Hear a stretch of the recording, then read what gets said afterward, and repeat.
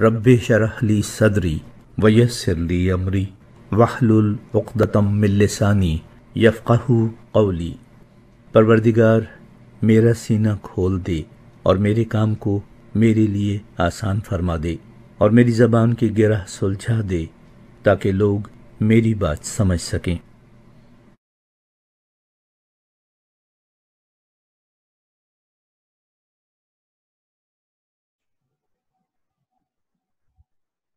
Bismillahirrahmanirrahim. Assalamu alaikum, dear students. I hope you all are doing very well.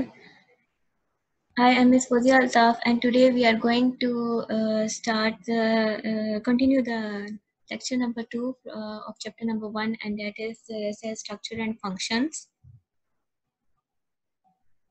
Before starting the lesson, I would like to share a quotation with you, and it states that if you are not willing to learn, no one can help you.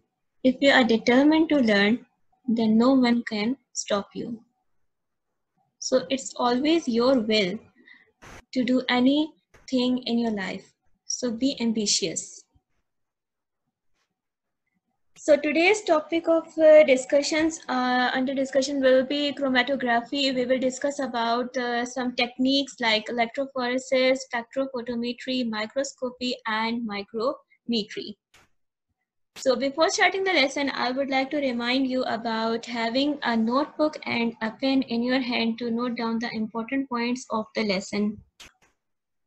So are you ready? Let's start. So starting from the technique that is chromatography. Now, first of all, we will see what is chromatography and how this technique is implemented in biological sciences, and what are the applications of this technique. So let's have a basic background regarding chromatography. Chromatography is a word that means color writing. So the literal meaning of chromatography is color writing. Now, some materials appear homogeneous, but they are actually a combination of different substances. For example, there are different solutions that physically they appear as a homogeneous mixture, but actually in that particular substance or a mixture, there are multiple substances that are mixed together to form a one substance or a mixture. So for example, green plants contain a mixture of different pigments and different pigments like chlorophyll and many other multiple chlorophylls that give colors to the petals of the flowers and different leaves. And in case of black ink pens in the pen, it is also a mixture of different colored materials.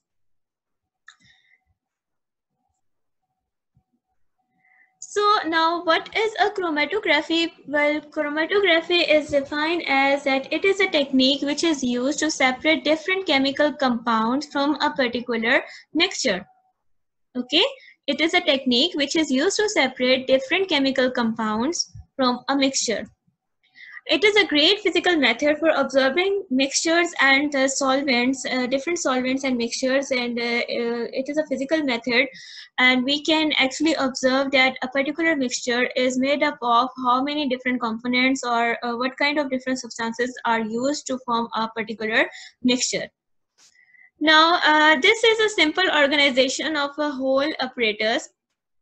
Basically, this glass chamber is known as chromatography chamber, and this is a filter paper basically that is used in case of paper chromatography, because in paper chromatography, paper is used for the separation of a mixture.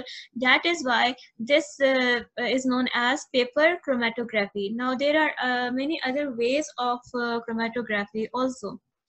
So, and basically this is a simple organization, and in the coming lesson we are going to study in detail how this whole apparatus is arranged and how this mixture is separated, and everything regarding this is will be discussed later on. Now, for example, this is a simple example of a mixture, and here you can see this is a black ink in a marker.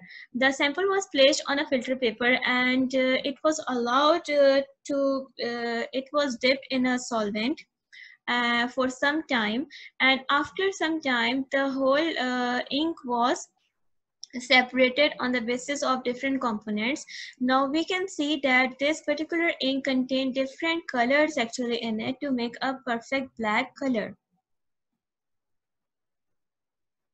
Now let's see what are the different applications of chromatography. So basically it is generally used for the separation of mixtures like proteins, amino acids, and photosynthetic pigments, etc. So basically in case of leaf chromatography, we will see that for a particular leaf contains how many different kinds of photosynthetic pigments or different kind of pigments are present in a particular leaf. Practically we will be performing this in our lab, inshallah. So now let's see what are the different types of chromatography. So basically there are different types of chromatography, and the different substances can be separated on the basis of a variety of methods and the presence of the characteristics such as size and shape, the total net charge on a substance. We can also separate the substances present in a mixture on the basis of the charges of ionic compounds. Hydrophobic groups present on the surface can also be separated, and the binding capacity with the stationary phase can also be this characteristic can also be used for the separation of particular substances in a mixture. Now here I'm going to discuss commonly employed chromatography techniques that are generally applied on a industrial scale, also on the lab scale also. So basically there are different types like column chromatography. I'm here just going to make you familiarize with these different techniques. So in higher studies, when you are going to study about these techniques, so at least you should know the name that you have heard this before. So column chromatography, and there is an ion exchange chromatography method also present. Gel permeation, that is molecular safe chromatography, is also it is a technique that can be employed. Affinity chromatography, and the fifth one is a paper chromatography. Paper chromatography is an experiment that we will be performing in our bio lab, inshallah. Number 6 is thin layer chromatography, and number 7 gas chromatography. Number 8 is dye ligand chromatography. At number 9 is hydrophobic interaction chromatography and pseudo affinity chromatography. And last but not the least is the high pressure liquid chromatography, and it can be abbreviated as HPLC. So now let's see some details about the paper chromatography. Now this is a glass chamber, and here on the it is filled with solvent. Solvent is actually a mobile phase, and the paper is always a stationary phase. So a mixture is applied on one end of the paper, and it is hanged in a chamber. It is closed with a lid so that a whole environment can be set. And after some time, like after 30 minutes, we will observe that because the solvent was moving on a paper, along with that the mixture also the substances present in a mixture also got separated on the basis of their um, size and density. So basically this was the origin where the sample was loaded, and after the process of chromatography, this mixture was separated, and the red pigment was found at the 2 centimeter from the origin, purple pigment was found at 6 centimeter from the origin, blue pigment was found at 8 centimeter from the origin. So this measurement can be calculated by using a simple ruler. And finally, the solvent front. Solvent front is the point till where the solvent was reached on a paper. So it was 10 centimeter from the point of origin. So now let's see what are the different phases of paper chromatography. So basically it contains two phases, stationary phase and a mobile phase. Now let's see what stationary phase. I have discussed that it is a phase that contains a solvent, and mobile phase stationary phase is actually a paper, and mobile phase is actually the solvent that runs on a stationary phase, that is a filter paper basically. So the mechanism involved in paper chromatography is the apparatus is known as a chromatography chamber, and it can be made up of glass or it can be made up of transparent plastic, but highly recommended is the transparent glass chamber. Now mobile phase consists of a solvent in which mixture sample is dissolved, okay, and it is passed through a stationary phase, that is a filter paper. Mobile phase travels and separates the particles at different places according to their individual affinity to the paper and according to the size and density of the components also. Now paper is known as chromatogram. It is then separated with liquid locating agent that is known as staining dye, and it is used in some cases but not in case of ink. But in other mixtures that are actually transparent, so a spray is used that is known as staining dye. It is used so that it can attain some stain, and we can actually measure the distance traveled by the different components on the paper. Now this is the mobile phase, that is the solvent, and look how this solvent phase is traveling on a stationary phase, that is a filter paper, and along with that mixture is the substances present in the mixture is separating according to their affinity to the paper, and the point till there where the solvent traveled is known as solvent front. So the distance traveled between by the red dot is 6 centimeter. How we can calculate the RF values? RF value is the distance traveled by a particular dye divided by a total distance traveled by a solvent front.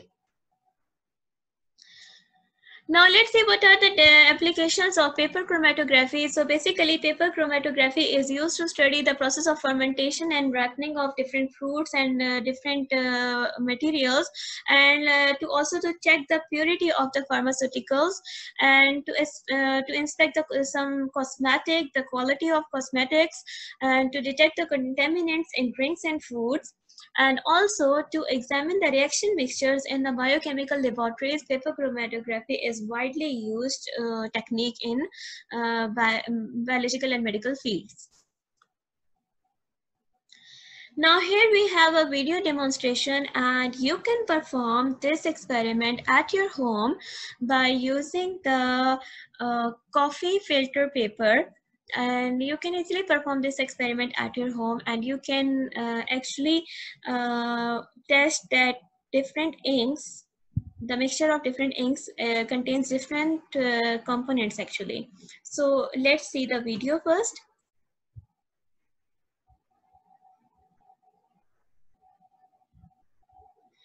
So the things that are needed are water and 3 cups. Disposable cups can be used, 3 different colored markers, and some tape, and the coffee filter paper, some pencils for making the lines on a paper, and a ruler.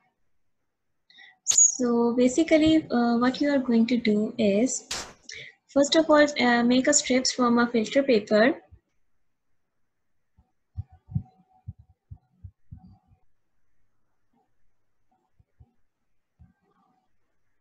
Cut them.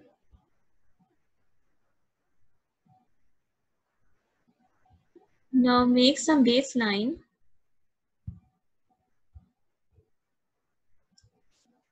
Load your sample.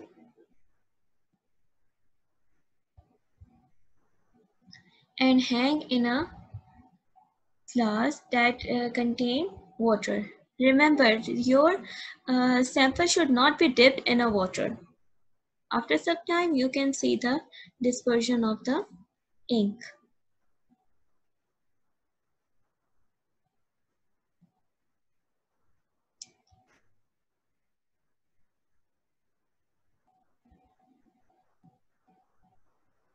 So that was all. Try this at home. Now we are going to discuss the second technique, and that is about electrophoresis. Now, as you can see in this diagram, this is a very amazing technique, and this can be used for analyzing the DNA fragments. Now let's see what is this and how we can use this technique. So basically, electrophoresis is a laboratory technique which is used to separate the DNA and RNA or protein molecules based on their size and their net electrical charge. As we all know, DNA and different proteins actually contain charges on them because of the ionic substances and because of the phosphate ions in case of DNA, and proteins molecules also contain the side chains amino acids. And electric current is basically used to move molecules so that they can be separated through a gel. Now pores in a gel, they work like a sieve, allowing the smaller molecules to move faster as compared to the larger molecules. Now we will study about the gel electrophoresis, and let's see what is the procedure. Basically, first of all, a gel is prepared, and first we will see how a gel is prepared and how the sample is loaded and how this whole process is done. First of all, we prepare a casting tray, and then we prepare a agarose gel. Agarose gel is allowed to, on these two sides we apply the masking tape, and agarose gel is then allowed to attain a shape. We will allow that to solidify, and a comb is also inserted at one point so that it can develop a well in a gel. We need a wells in a gel so that we can load our sample in those gels. And when our gel is ready, we load the DNA samples in a well, and that region is the whole tray. The electrophoresis tray is filled with a buffer solution so that it can allow the electric current to pass through. Now, the one end of the gel electrophoresis is applied to the power supply, the cathode region of the power supply, and the other end is attached to the anode part.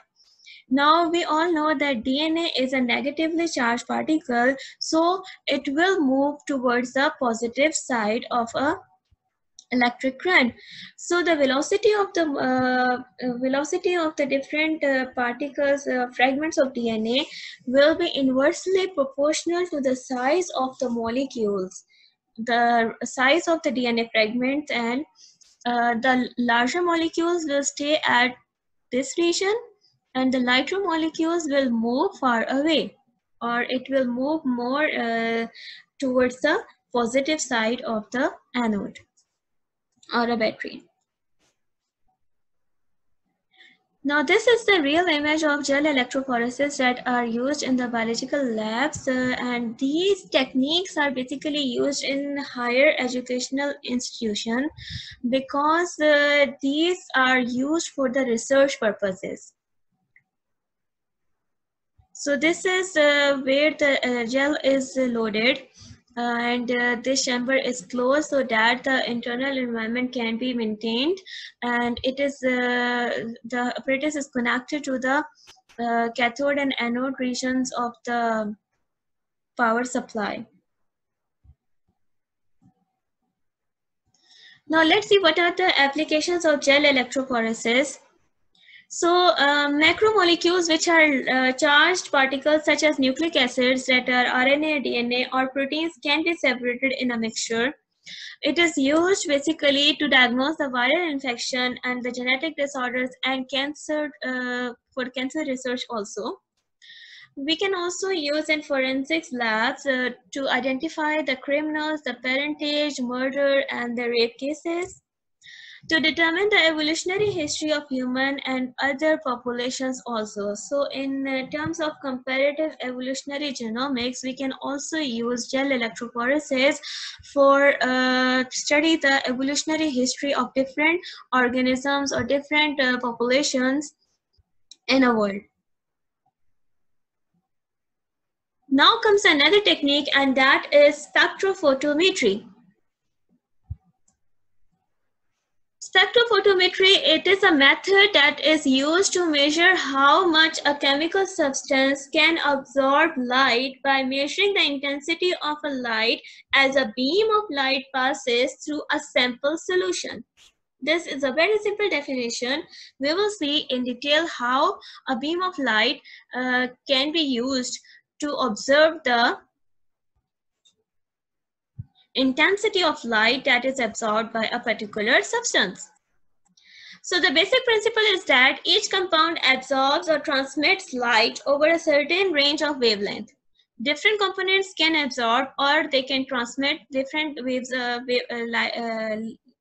can transmit light of different range of wavelength. So this is basically a simple spectrophotometer. It is a device that is used to perform a technique that is known as spectrophotometry. Now a sample is loaded in a machine, and the different amount of light can pass through this sample, and because it is a computational already computerized machines are available, so the machine will calculate that how much light was absorbed by a particular substance that was loaded in a machine. So the basic principle of spectrophotometer is that the white light is passed. This is a solution or a sample that was placed in a machine. A light is actually bombarded on a solution, and we actually test the efficiency of different wavelengths.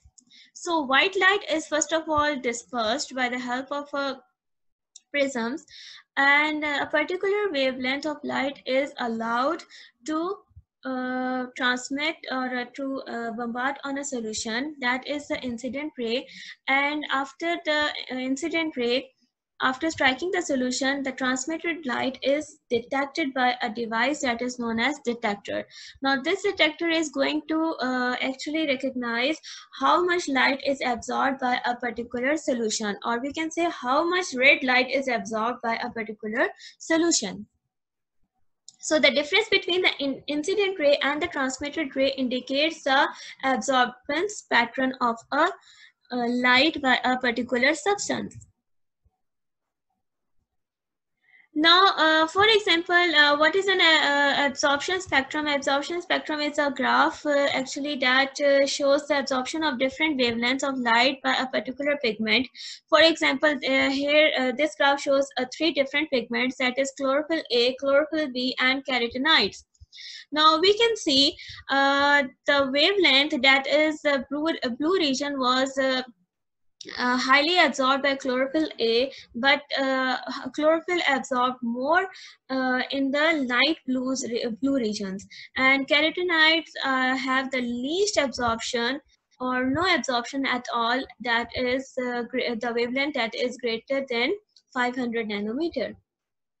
So this pattern can also help us to study the different the variations of the wavelength of light that are absorbed by a particular pigment. So this can be employed in the botanical studies. Now the amount of light absorbed is actually plotted in a graph, and this graph can be used further for research purposes.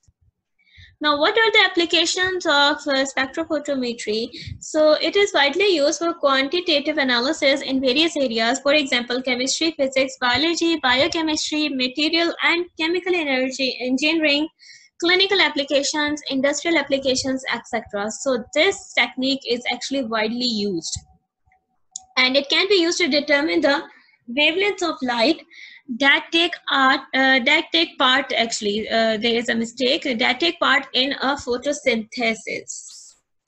So we can actually enhance the process of photosynthesis by providing different wavelengths of light to a particular plant. So it can definitely, it's going to affect the growth of a plant. And it can also be used to detect the small amounts of DNA in a sample. Now comes another technique, and that is microscopy. So basically, microscopy is use and handling of a microscope is actually known as microscopy, and microscopy is a technical field of using microscope to view the objects and areas of objects that cannot be seen with the naked eye. That means that we cannot see the objects with our normal eye. We use some instrument to visualize that microscopic organism or microscopic materials. So the range of microscopy is between millimeters and nanometers. Most animal and plant cells are between 10 micrometer and 30 micrometer.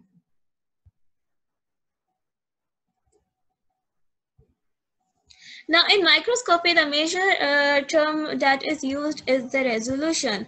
So resolution is the minimum capacity of a lens to differentiate between two adjacent points of a lens. So it is called the resolution power of a particular lens. When we can differentiate between the two adjacent points as a different point. So it can be increased by increasing the magnification power of a lens, and the resolution of human eye is 0.1 millimeter. Remember this point, the resolution of human eye is 0.1 millimeter. Now let's see what is magnification. We have used this term in the previous slide. So magnification is actually, it is a capacity of an optical instrument to increase the apparent size of an object than its original size.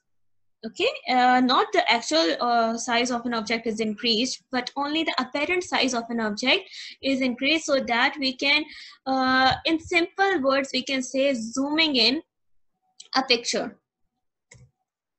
So look at this image. Now this is 1x. 1x means this image has been magnified 1 time. 4x means this particular image is magnified 4 times. 10x means 10 times. Now see the different resolution powers. Now this was at the resolution 300 nanometer, this is at 80 nanometer, and this is at 25 nanometer. So just see here the resolution, we cannot actually, it is very simple. We can actually differentiate between these 2 points, the green one and a purple one. But when we increase the magnification, we can actually see the 2 points as a separate points, this green one and a purple one.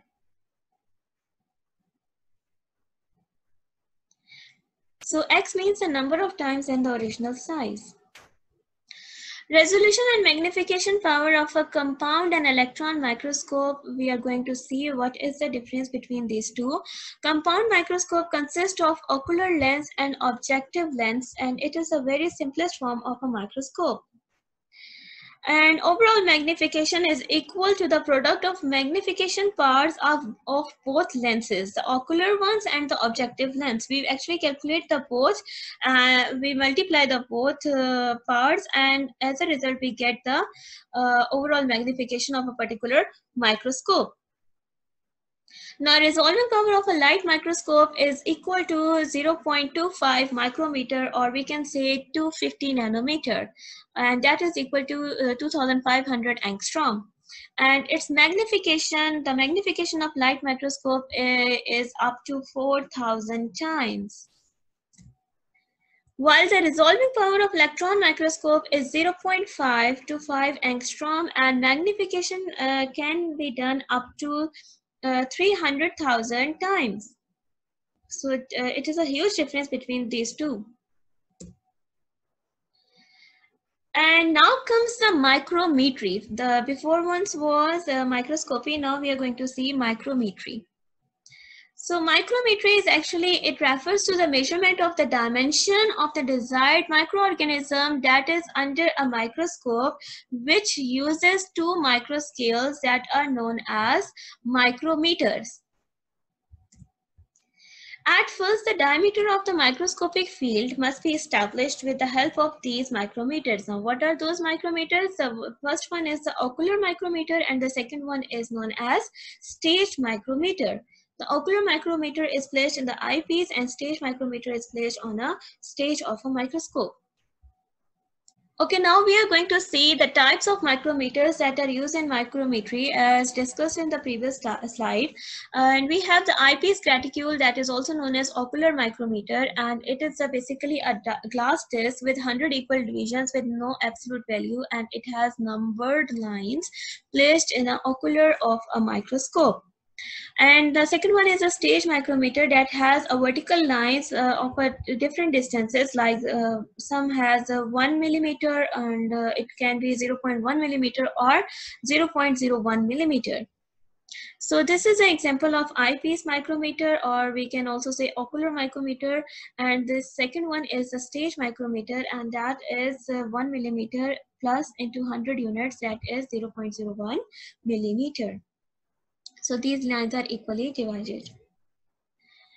So basically the calibration of graticule and stage micrometer, we actually calibrate these two lines, that is line to line calibration is done, and by superimposing the images of eyepiece graticule and the stage micrometer scale, and it is possible to calibrate the graticule.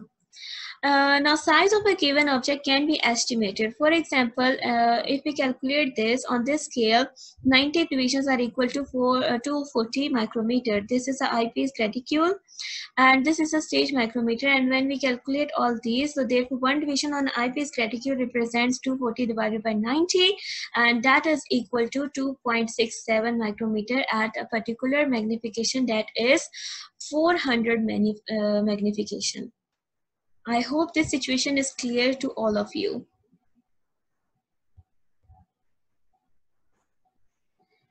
Now the time comes for the homework, and for homework you are going to do some activity also that was related to the chromatography. Other than that, you have to describe the principles and applications of the operators that are used in the techniques of chromatography, electrophoresis, spectrophotometry, and that's all. So that's all for today, and I hope you enjoyed the lesson. And if you have any question or any query, you can write in the comment section below. And stay tuned for the next lecture, inshallah. Very soon I will be uploading next lectures. And thank you for your time. I hope you had enjoyed this lesson, and see you in next lesson, inshallah. Till that time, take care. Allah Hafiz.